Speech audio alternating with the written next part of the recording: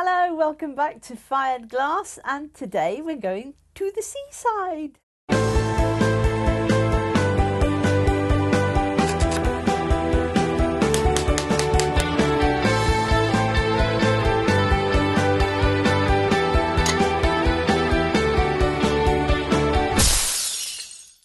Hello, Jill Tisbury here from FiredGlass with another project. This is going to use up all your scrap bits. So we had a lady called Frida. Hi Frida. I know she watches these videos. She came on our workshop and she fancied making a beach scene, something similar to this. So we had a chat, had a look at what we'd got, and this is what we came up with. This was actually mine. Frida's got hers, which has got pride of place somewhere in her house. And they look great. So this one's on a curve. The one we're going to do today, I'm going to do on a wave, funnily enough, because it is the seaside. So shall we get started? I'm going to put this over here, out the way. Okay, so I've already cut my glass. This is a piece of 3mm Tector glass, just your standard clear glass. Craft glass, I should say. Just going to put it on these two shelf props. So I've already measured this. It fits my mould. It's 12 centimetres tall and it's 30 centimetres long. You could do it slightly longer depending on your mould. Obviously you need to cut it to fit your mould. The moulds I'm using is a metal stainless steel mould from Paul Gardner. So we've done that before on some of our other videos, so have a look at those. We've also done a video on how to prep those moulds, so I'm not going to cover that here. I want to get straight on with the seaside scene. Right, so if you've got a student pack of glass, or you've got loads of bits and pieces of glass that are kicking around. I know I've got a drawer full down here of these little bits, and they either end up as dots so that people can use them in projects on workshops, or you kind of never know what to do with them. They're perfect for this. So I've chosen a series of colours. Now I've already done this because it's quite tedious to watch me cutting these things out, but essentially I'm going to make a little row of houses like these. So I should talk about the horizon line, shouldn't I? So if you remember what we saw, it had sea down the bottom, it had a sort of a wall, sea wall or a path or something like that, and then it had the row of houses. I'm going to leave the top clear, so I'm not going to put any powder in for the sky. I just want the colours of these houses to sing, really. Now, it's like an old Victorian seaside town, so to be perfectly honest, they can be crooked, they can lean a bit, it's absolutely fine. So you can see all that I've done here is I've cut out oblongs. This is it's a little bit long, so if I wanted a house from this, just a quick score along there, and that would give me a little house. So when you cut these on here, obviously as you go along, once you get to the end, you don't want a really thin house. So make sure as you go that you can see that you're going to have houses similar size. I've got a big long one in the middle. The colours that I chose on here are pretty much analogous colours. So what I mean by that is that they're from the same part of the colour wheel. And then every now and again, you stick in a complementary colour. So you can see I've got a yellow one there. I've got the opposite of the blues, which is this orangey sort of rust colour. And I've got one that's still analogous with analogous means it's next door to that colour on the colour wheel. So the green kind of fits with the blues on here. So I'm going to just glue these on as we go so that we're ready. I've already glued the doors and windows on. I'm going to show you that in a second. Oh, you don't need a massive amount of glue. So just a little daub on there. I'm actually going to move these up a little bit because I want quite a decent amount of sea on here. It's always nice to have something just above the middle of the piece as opposed to sort of smack bang in the middle. So these are going to go on here. Oop, I'm already demolishing this house, look. I pulled his window off. Let's just put that back on there. Now I'm gluing these in place because now and again these things just decide that they're going to jump around in the kiln. You don't want them jumping around in the kiln. Just your tweezers are your friend here. So just make sure that, I mean, I know I said they're wonky Victorian houses, but they're not that wonky. This one, by the way, is a bit of a rolled edge on this. I only realised once I'd cut it and glued the things on. And I'm just going to go down here, actually, start from that end. So because he's got this rolled edge, looks like he's had a bit of subsidence on his house, bless him. So I think that one's going there and this one goes in the middle in here.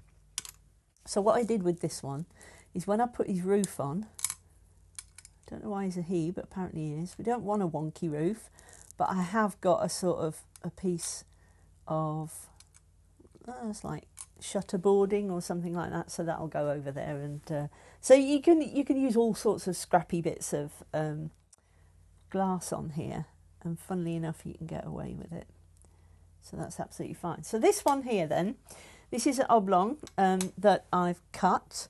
I've decided that their door, let's just get these from over here, their door and their windows are a complementary colour to this, so they're an opposite on the colour wheel. And all I've done from this piece, it's actually the same as that house, is just cut, it's a 2mm thick piece that I had in a student pack, I think. So I've just cut a sort of 3 or 4mm strip off here, like that, so just dead simple. And then scored it to make the windows and a slightly bigger one to make the doors. So all we do is just, let's have a little bit of glue on there. So we'll put his door in here. I don't know why it's a he. Apparently it is. Let's have a look at these. So they quite often had 3 stories. Oh. There we go. I'm missing a window. I think I knew what I did with that. This pot over here, which I'm going to grab in a second, as you can probably see, is full of all sorts of scrap. So some of these are the windows that I'd done. And this is my dots pot. So when I had next to a full fuse, a load of these go in the spaces for my full fuse, and then I've got a load of dots, which are useful for other projects. And I thought that this was a spare one, but obviously not. It was a window from here. There we go. So a bit of glue in the middle, house goes in place, and that is my row of houses. Woohoo! So the next thing that you need are roofs to go on here. So I have some rose brown, I think it was, and slate grey. I don't know if you can see this. You can probably see the light through that. So that's rose brown and slate grey. And all I've done here is where you've got the end bits, you can see it needs a straight edge on here, and it needs the angled edge of the roof. So let's just put some glue, a little bit, a couple of dots. Oops. Oh, got a thunderstorm outside. I don't know if you can hear that. I love thunderstorms. It's thundering quite well outside. So the straight edge obviously is going to go against the straight edge of your glass here. Make sure that's down tight on the roof. I'm just going to nick a bit of glue there. And we put little chimneys on top, because you need somewhere for the seagulls to sit, obviously. So the rest of them, let's put those on here. So I've done a mixture. And again, there's gaps. Can you see that? There's a gap in between. It's absolutely fine. Some of the houses have gaps, some of them don't. it's not a perfect scene. It's what makes it sort of really quaint, the fact that some of these houses are wonky, like that one. So there we go, that's fixed him. Oh, I get carried away with this stuff. That's the last one, and this one again's got a straight edge, as you can see just there. Right, so a little bit of a dot for the chimneys. How many chimneys have we got? That one's got one. That's got one. This one's a big old house, so he's got 2 chimneys on there.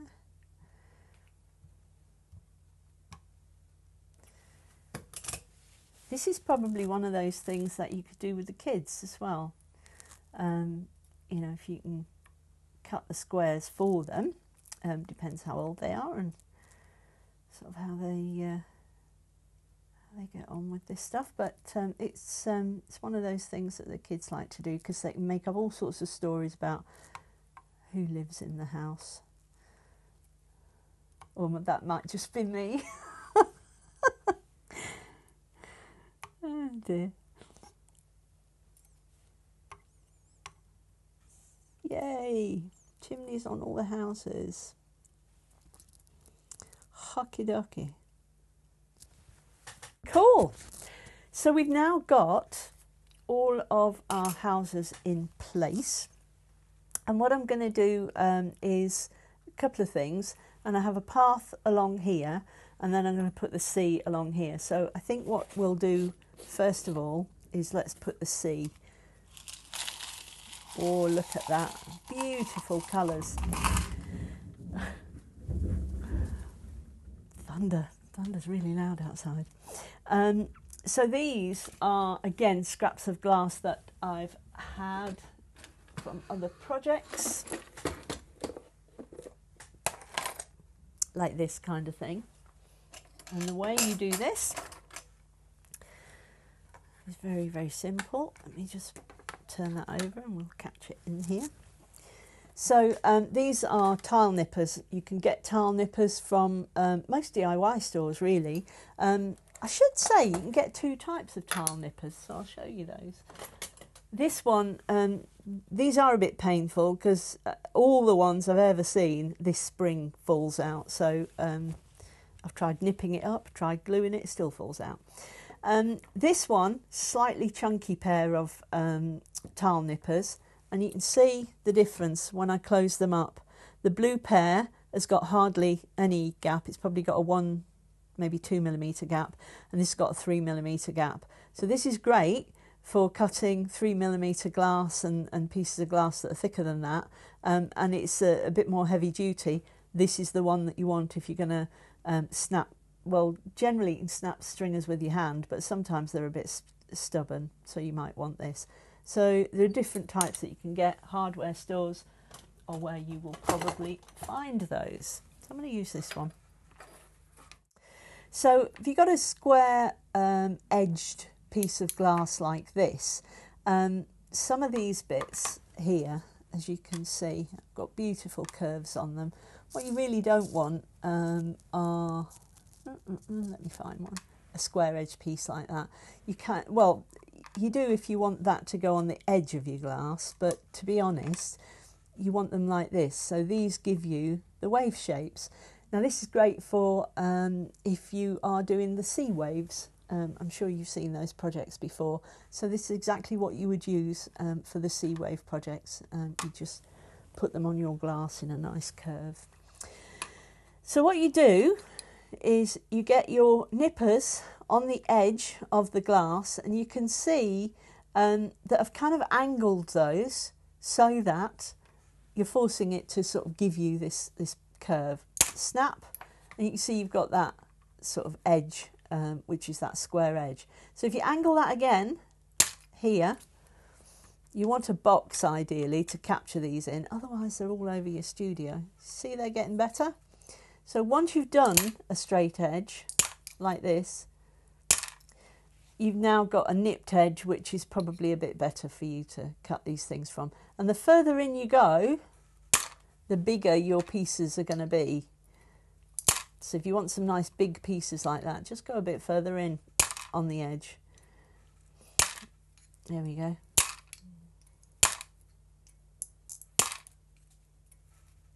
Dangerous being a cameraman doing this, isn't it? It's great once you've got to this edge, you can get some really nice big pieces. And these all go in my pots because we use these at Christmas for creating wreaths. So the little tree wreaths are useful. Stick that back in my box. Now, if you've got ones with the square edge like this, effectively, if you turn that over and just do that, you can see that we've chopped the square edge off, and that can either be, it can go in my bead pot actually, over there, which is fine. So there's one more there, I'm just going to chop the edge off. There we are. Don't know where that went. And that's in my bead pot. So that is the quick way of getting all your waves. So just cut yourself a selection of those. Now I have done my selection from opal glass and transparent glass, and in a selection of colours, as you can see. So we've got some beautiful sort of tints of green there. I'll just move those out so you can see them. We've got this glass that are used for the house here, was a beautiful larger piece of streaky, and you can see there's two sides to that. So that comes out really nicely on a piece like this. So let's use them, shall we? So what I do here, I'm just going to go along the edge of this and along here. I'll put a little bit of glue on here and just... You don't need massive amounts of glue, you just want this to be able to stick in place. There we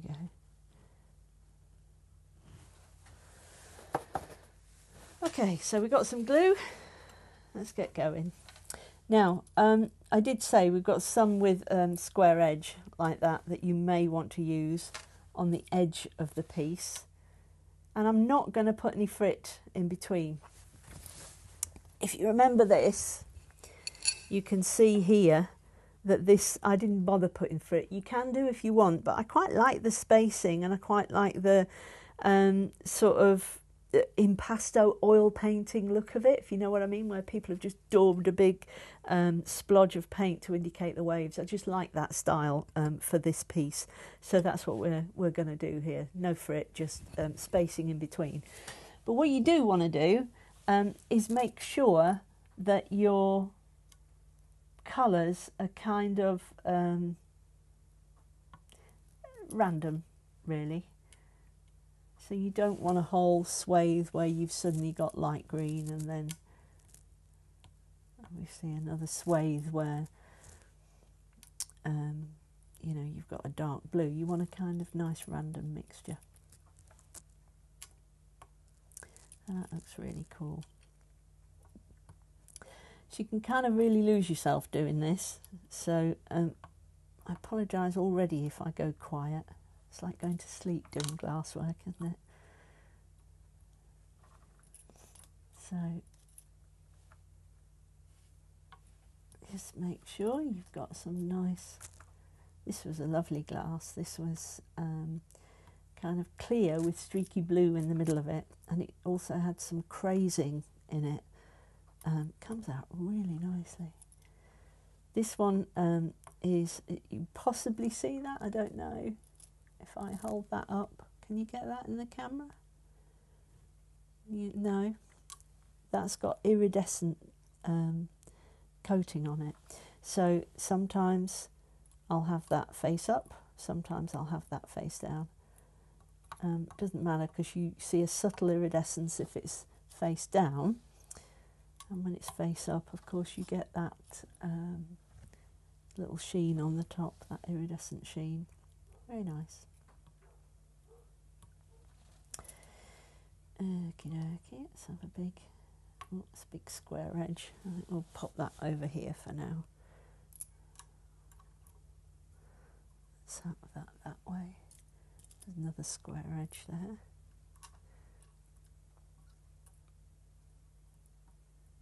Don't have to be exactly square to the edge.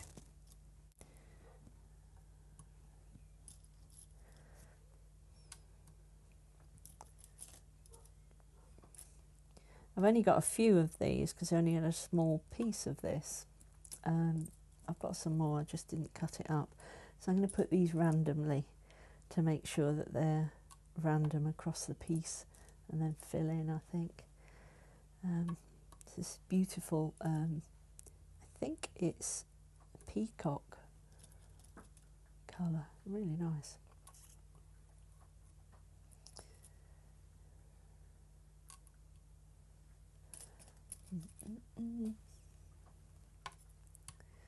Start to sing to myself now, that's never good.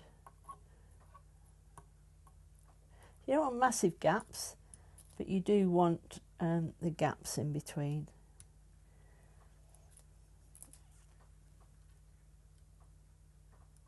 And if pieces aren't quite in the place that you want them, just move them. It's you know, it's not an exact science doing this. I actually like that the other way around. Oops.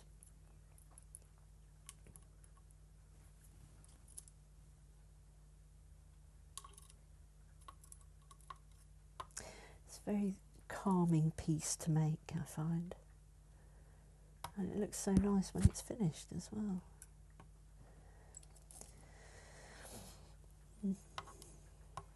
So we're nearly there. I'm leaving this kind of gap for the path as we go along here. Oh, that's a nice iridescent bit there. And a bit of turquoise.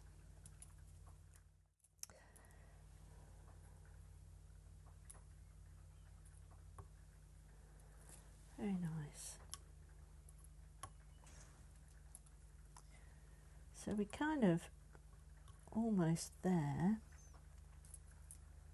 Let me put a big blue bit on the top there. So that's my line, I think.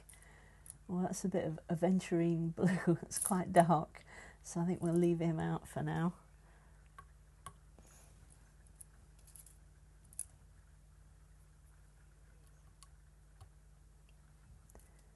Nice.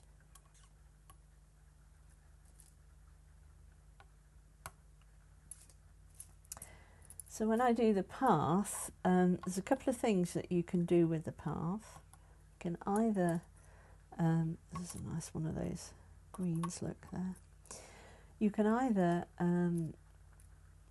mix a kind of like a beach mix. So if you've never done that before, it's quite simple. You need some French vanilla, and you need to mix it with something like sulfur bearing or selenium type glass, something like sunset coral.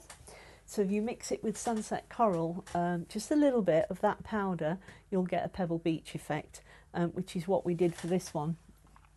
I think we mixed that actually with a bit of turquoise, so turquoise will work as well, and it just gave us this very subtle effect. I have a meadow mix pot that I'll show you in a second. Let's just finish this off. Let's turn that over. Pop that in there.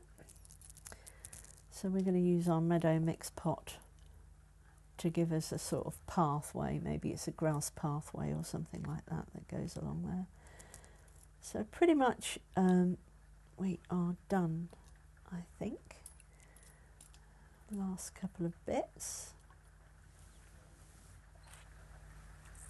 Okay, I think I'm cool with that. Right, so we've got the sea in, got the houses in. So I'm just going to turn this round because it's easier to do it this way. And it's so much easier to work with the project when you've got those kiln supports on there. I'm just going to put a little bit of glue at the end there and at the end here. And then here, can you tell this is years of icing cakes? Just lift it up and let it go. That's it. The reason I've put that line there is I want to try and stop the meadow mix, which is this stuff here, from falling into the sea.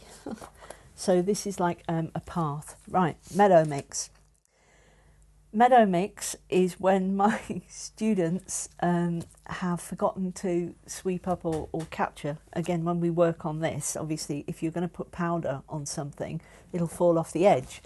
And most people quite good at picking it up and putting it back in the pot, because usually there's quite a lot that falls off. If they don't, then we put it in here, which is great because we use this.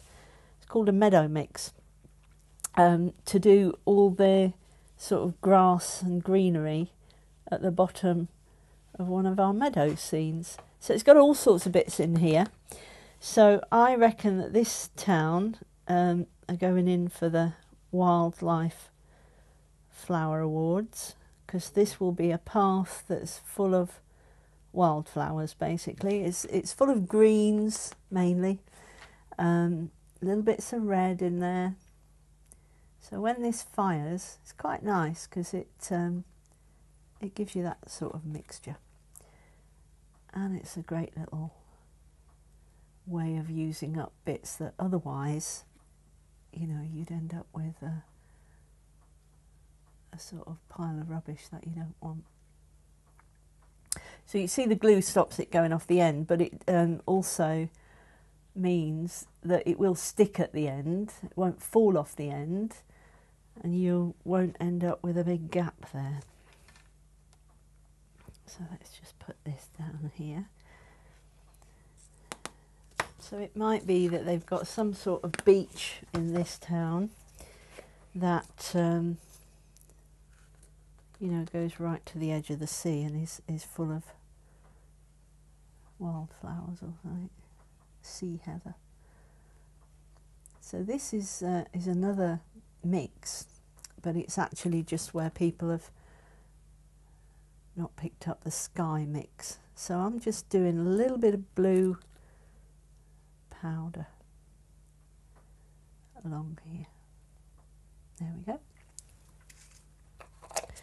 So that's absolutely spot on. That's exactly what we need. So let's move this back so you can see what it looks like.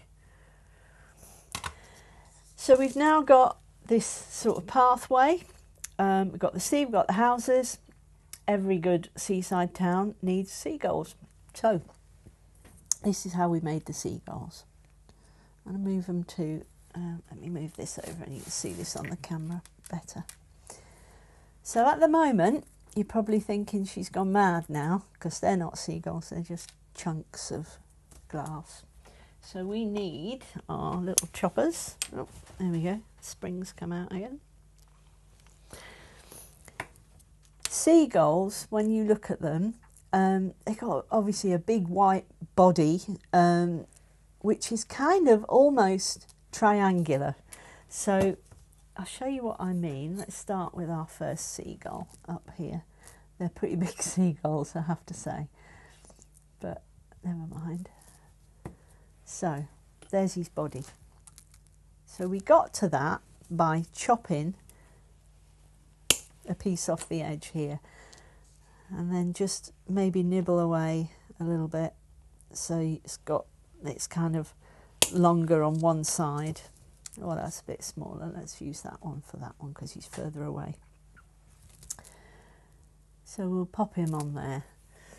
We need some legs, so we've got stringers, and this is a 1/2 mil stringer.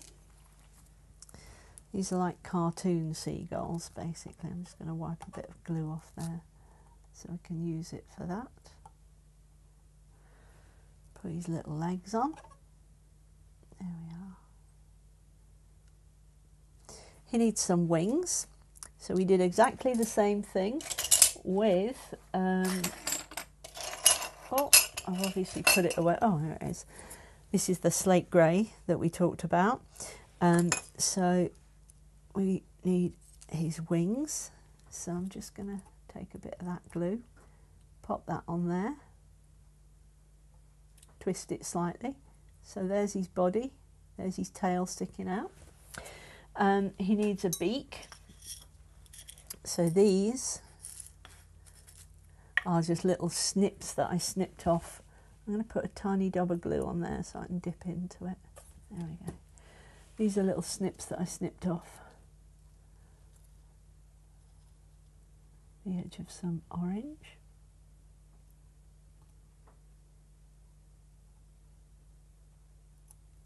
Actually, I want that the other way round, I think.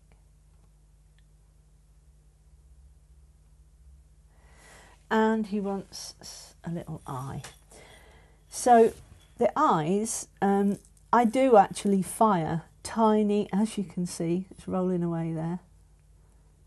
That's a bit big probably. But I do actually fire tiny, tiny little beads, which are tiny bits from the end of a 1mm stringer. And they're useful for projects like this. They're useful if you're doing a freeze and fuse. I think his beak's a bit too big, so I'm just going to chop that in half. This is where it's going to fly somewhere else. There it's gone. So it's just a little triangle for his beak there. This is where you do need your tweezers, it's quite useful. There we are. So there's my little seagull on there. Now things look better in 5, so I've actually chopped off 4 or 5 seagulls. So some of them are going to be in the water. So again, little triangular body on here, so we don't need legs for them. I'm just going to put his wing on there. Maybe that's up a little bit. Put an eye on there.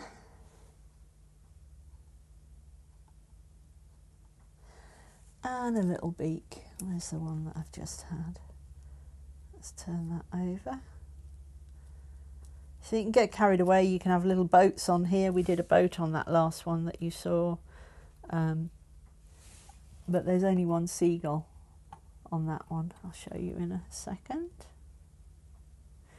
Trouble with this is once you pick the tiny bits up and you get glue on your tweezers, it's really difficult to put them in place. There we go, a bit of glue. Put him in there. I think perhaps we've got one more who's on the roof. Let's make him a bit smaller. Oh. So you can have these whatever size you want, you just need your, there we go, mosaic pliers. Get a little bit of glue. I'll have this one over here. A couple more legs. 1, 2. So we just break them off. It's simple to do.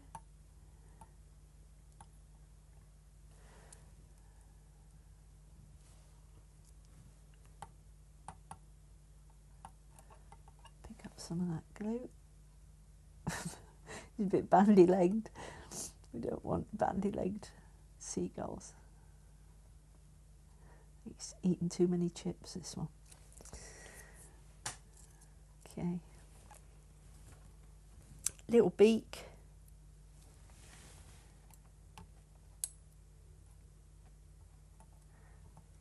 And then I'm going to do some, oops, flying away.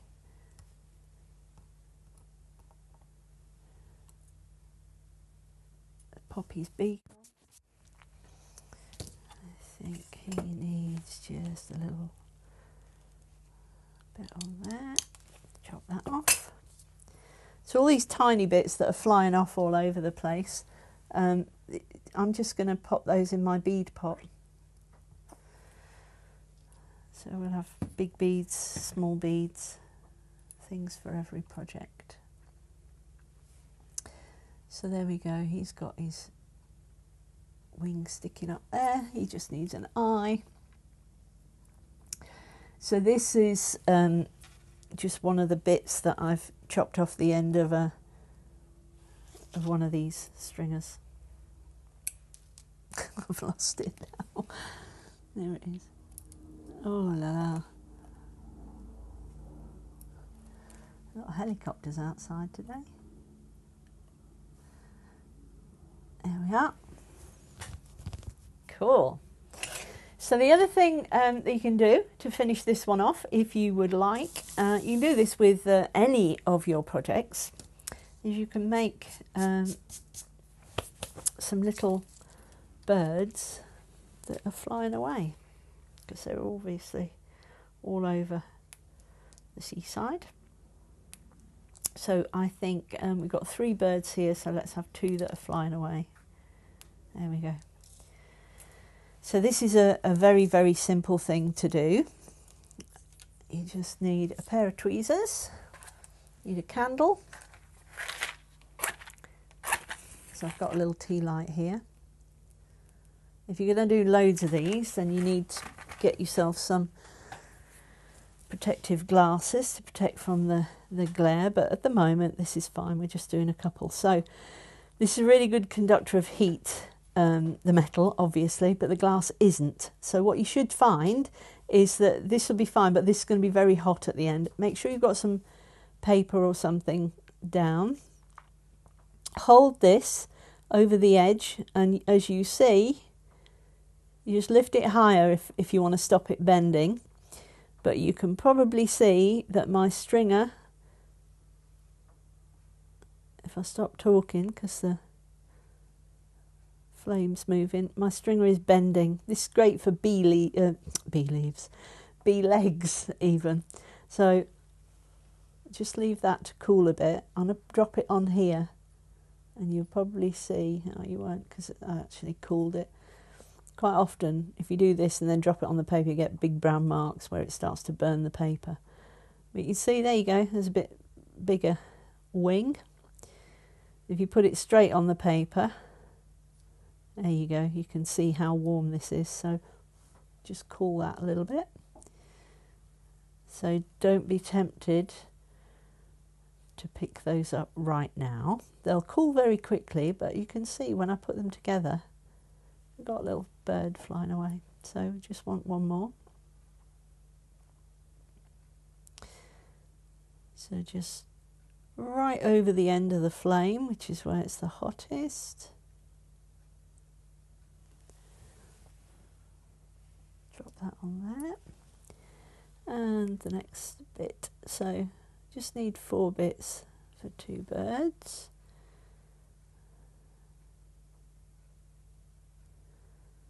Fabulous.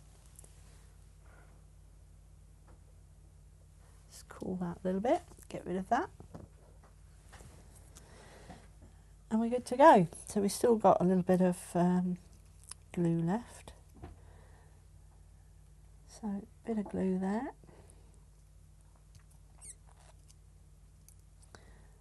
Tiny bit on that. Just so that we make sure it's in place. Just be careful, don't wipe the end of your tweezers with your hand, because they might still be quite hot. Bit of glue there. There we go. Fabulous. That's it. Happy with that, I think. So I've got a seagull in the sea. So your seagulls come out like this. So I've just put a little rock in there, and we've stood the seagull on it, as you can see.